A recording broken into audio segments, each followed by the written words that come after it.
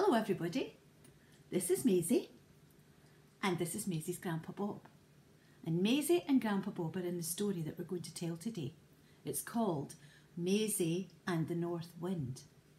But before we start the story, there's some things that maybe you could have that would help you join in too. Now the first thing is a fan to make the feeling of the wind on your face. Now it's okay if you don't have a fan. You could use a piece of paper or a piece of card or a magazine, anything that's going to make a draft on your face. As well as the fan and the feeling of the wind, maybe you could make the sound of the wind. Can you blow?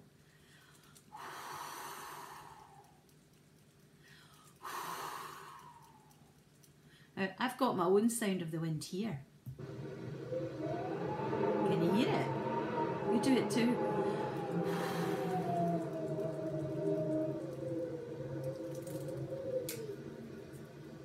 As well as the sound of the wind, we're going to need something that you can tap.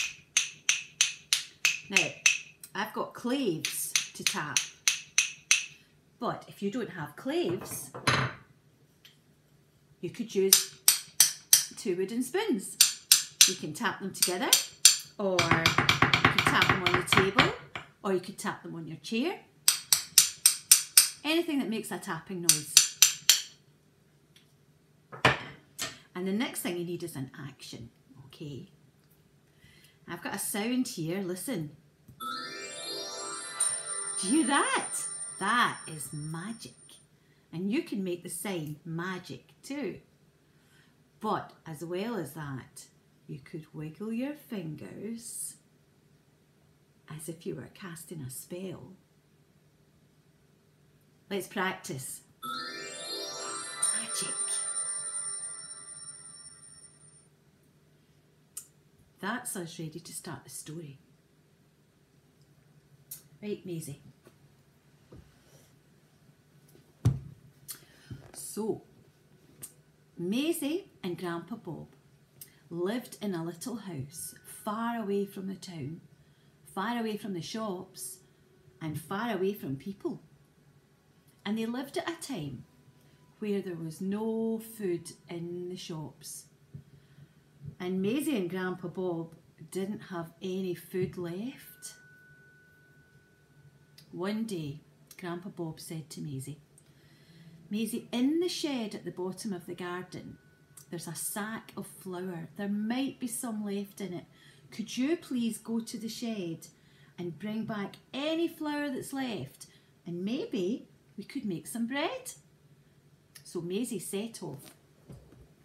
Out the door, down to the shed at the bottom of the garden. Now this is where you need your fan, okay? She opened the door and the north wind was blowing hard.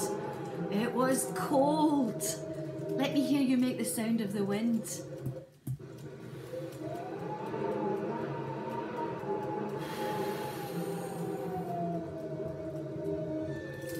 She went into the shed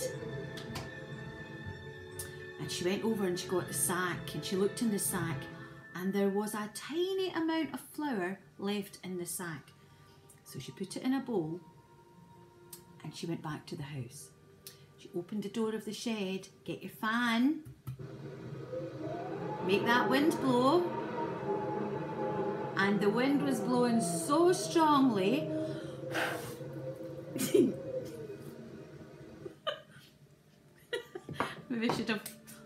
Maybe should have practiced that bit first. Didn't want to waste the flour. The wind was blowing so strongly that it blew the flour right out of Maisie's hands and it disappeared in the air. Maisie was furious. She went into the house and she shouted, "Grandpa Bob, that wind has blown the flour right out my hands. I'm going to chase it, see if I can get it back." Now get your claves or your spoons. You ready? So Maisie ran fast as she could, chasing the north wind all the way back to where the north wind stayed. in a cave at the bottom of a mountain. She went into the cave and she shouted, "You have wasted all the flour that we had left. Now we've got nothing to eat." Oh, the North Wind was very sorry. He said, "Please forgive me. I didn't mean to do that. In exchange, let me give you this tablecloth." "A tablecloth," said Maisie. "What good is that going to do for me?" He said, "But it's not an ordinary tablecloth. You get your magic ready. It's a magic tablecloth.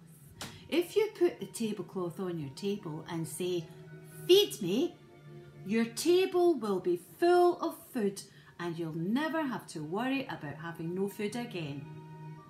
"Oh," said Maisie, "that sounds like a good idea. Fair exchange, I'll take the tablecloth." So she took the tablecloth and off she went, setting off back to the house. But she didn't realise how far she had run. It was a long, long way. On the way, Maisie passed an inn and she thought, "Oh, I'm getting a bit hungry and I'm a bit tired. I'll just stop here for a rest." So she stopped at the inn and she sat at a table. Now she didn't have any money. She looked about her and she took the tablecloth, get your magic ready, and she put the tablecloth on the table in front of her. Ready with the magic? She said, "Feed me," and suddenly the table was full of food. Well, she ate everything until she was so full she needed to sleep. So she sat back in her chair and she closed her eyes. Now, the innkeeper had been watching this and he was amazed. How could she have got all that food on the table? So while Maisie was sleeping, he crept up and he took the tablecloth and in its place he exchanged it for a completely different one. Maisie woke up. She didn't notice that it's a different tablecloth. She folded it up, put it in her bag and went back to Grandpa Bob. "Grandpa Bob," she said, "I'm so excited. Wait till you see what I've got." And she took out the tablecloth, put it on the table and she said, "Feed me." And nothing happened. She was livid. That North Wind, that was just no good. I'm going back tomorrow and I'll speak to him about this. So the next day, get your glaives. She ran as fast as she could. No, faster than that. She was in a hurry. She got to the cave where the North Wind was blowing. Get your fan.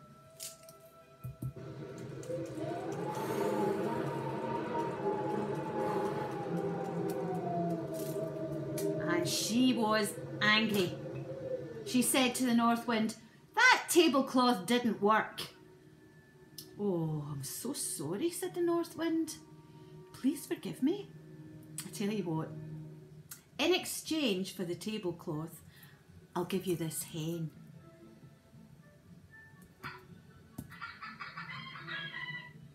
"A hen?" said Maisie. "Eggs?" The North Wind said, "But this is no ordinary hen. If you say to the hen, 'Hen, lay,' get your magic." Suddenly, there were 4 huge golden eggs in front of Maisie. The North Wind said, "This hen lays golden eggs. You will never have any money worries ever again." "Oh, thank you," said Maisie. "I'll take the hen. That's a fair exchange." So off she went back to the house. But again, she got a bit tired. She came to the inn. She went into the inn and she sat down. She didn't have any money. She looked about And she said, hen, lay. And 4 more golden eggs were lying in the basket. The innkeeper came up and asked her if she wanted something to eat, and she said, yes, please, and this will pay for it nicely, thank you very much. Well, the innkeeper again was very suspicious. He brought all the food that Maisie could eat. She ate it all up. She was really full, but she was a bit tired. So she lay back and went to sleep. So while she was sleeping, the innkeeper came up and he took the hen and he exchanged the hen for a cockerel.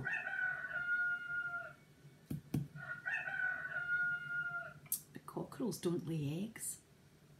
Maisie woke up. She didn't notice it wasn't a hen.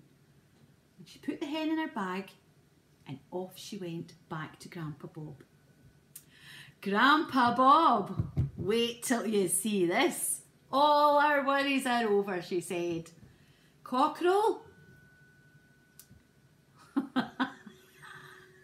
Hen? Not cockerel. Hen, lay. Well, of course it wasn't the hen, it was the cockerel. It didn't lay any eggs. She was angry.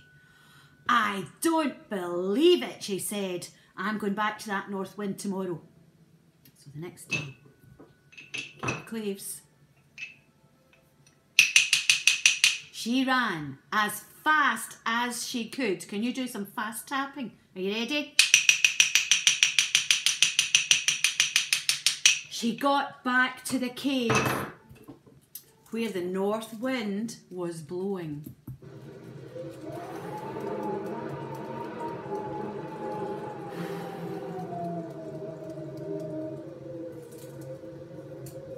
She looked at the north wind and she said, it's happened again. That hen didn't work. Look! And she showed the wind the cockerel. Now the wind decided to play a trick. He said, I think I know what's been happening. In exchange, take this broom. A broom? She said, I don't want to clean anything up. But the wind said, no, this isn't an ordinary broom. Get your magic. He said, this is a magic broom. All you need to do is say broom, sweep, and the broom will sweep all your worries away. Maisie said, okay then. That's a good exchange. So she took the broom and she went back to the inn for a rest. She sat down and she closed her eyes. Now the innkeeper, after having taken the tablecloth and the hen, thought, I bet that broom's magic as well. So while Maisie was asleep, he tiptoed over and he picked up the broom. As he was about to move, Maisie opened her eyes because she was only pretending to be sleeping. And she shouted, broom, sweep! And the broom started to beat the innkeeper and sweep him up until he started shouting and yelling, oh, stop, stop, this is sore, this is sore. Oh, okay, you can have your hen, you can have your tablecloth, just leave me alone. So Maisie said, that sounds like a great exchange. You can keep the broom, but I'm having a tablecloth and I'm having the hen. So Maisie took the tablecloth and the hen back to Grandpa Bob. And she showed Grandpa Bob the magic.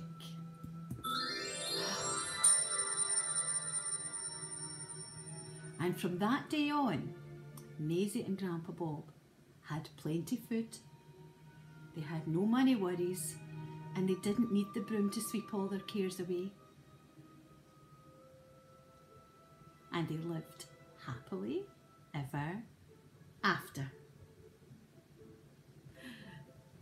Thank you for joining in the story. I hope you enjoyed it. We'll see you again soon. Bye bye.